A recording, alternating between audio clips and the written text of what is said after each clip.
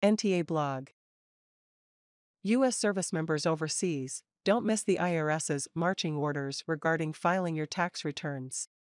Are you a U.S. service member stationed overseas? If so, you need to be familiar with your U.S. tax filing requirements. U.S. citizens and residents abroad are generally required to file income tax returns reporting their worldwide income in the same way as taxpayers residing in the United States. This includes U.S. military personnel serving overseas.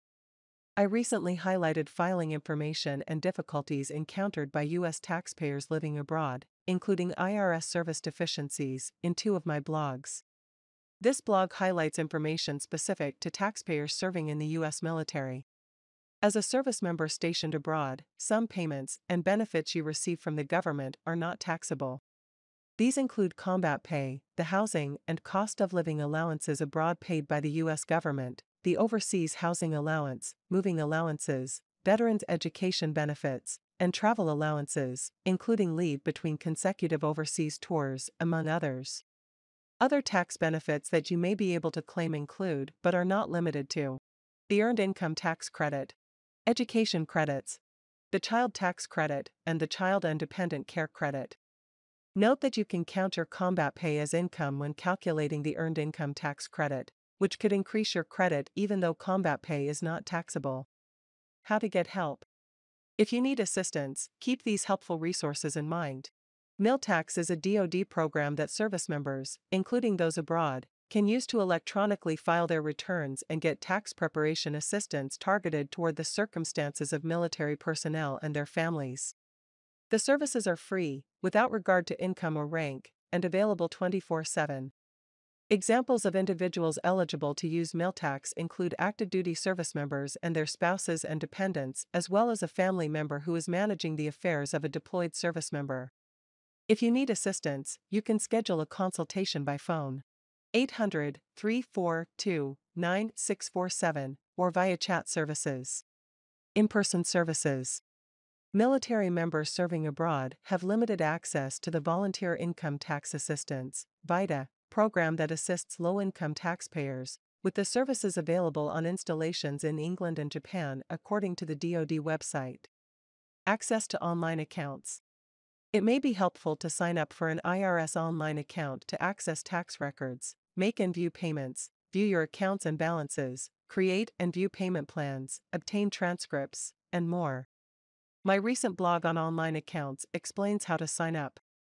Paid preparers. If you determine you need to hire someone for assistance, I have recently identified some important things to consider when hiring a preparer. Also, the IRS provides a directory of federal tax return preparers with credentials and select qualifications that may be helpful. You can search for preparers by country. Depending on where you live, you may find there are few private tax return preparers to assist you, and some may come with substantial cost. When to file. If you are a U.S. citizen or resident, and on the regular due date of your return you are on military or naval service outside the United States and Puerto Rico, you are allowed an automatic 2-month extension of time to file your income tax return and pay income tax. This means that if you meet the criteria, and your return is normally due on April 15, 2024, you are allowed until June 17, 2024, since June 15 is a Saturday, to file. To take advantage of the automatic 2-month extension, you must attach a statement to your return explaining that this situation applies to you. Note that you still must pay interest on any tax not paid by the regular due date of your return even if you qualify for the extension. You can also file Form 4868 to request an automatic 6-month extension of time to file your return. This 6-month extension runs concurrently with the automatic 2-month extension. Therefore, if you qualify for the automatic 2-month extension, you will only receive an additional 4 months. To qualify for the 6-month extension, you must file the request by the return's original due date or the extended due date if you qualified for the automatic 2-month extension. You also may be able to request an additional 2-month extension to December 15, which is discretionary and must be approved by the IRS. These extensions are not an extension of time to pay your tax. Therefore, you owe interest on any unpaid tax and may owe penalties. If you are serving in a combat zone, you are eligible for an automatic extension of time to file your return, pay tax, claim a refund, and take other actions with the IRS. This extension is for the period you serve in the combat zone plus 180 days and the number of days that were left for you to take the action when you entered the combat zone, e.g., if you entered the combat zone on March 1st, you add 46 days, which is the number of days between March 1st and the April 15th deadline, to your extension period.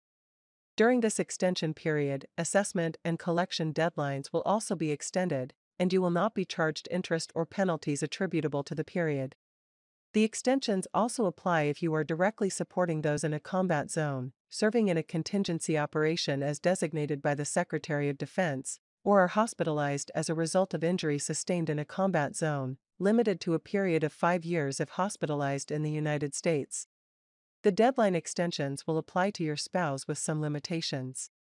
Your command will notify the IRS of your deployment, but you can also write Combat Zone in red on top of your return or email the IRS at combatzone@irs.gov with your name, stateside address, birth date, and date of deployment to the combat zone, along with documentation of service. Do not include your Social Security number.